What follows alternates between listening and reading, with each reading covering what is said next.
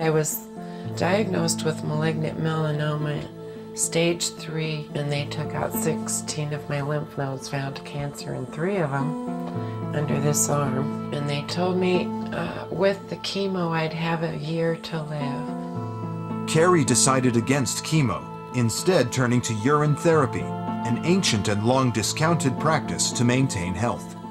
I've heard of things like urine therapy before, and there are a lot of rumors that drinking urine can help with cancers or other sorts of body ailments and conditions, but there is no scientific evidence that drinking your own urine is going to have any benefit in combating cancer, treating chronic medical conditions, or anything like that. So I'm not an oncologist, but I wouldn't recommend avoiding chemotherapy if that's what your cancer doctor or your oncologist says to do for your cancer treatment. The fact that she chose not to take chemotherapy puts her at risk for spreading the cancer and getting more advanced stage of cancer, especially to do something like drinking urine, which has no known benefit in improving or killing cancer cells.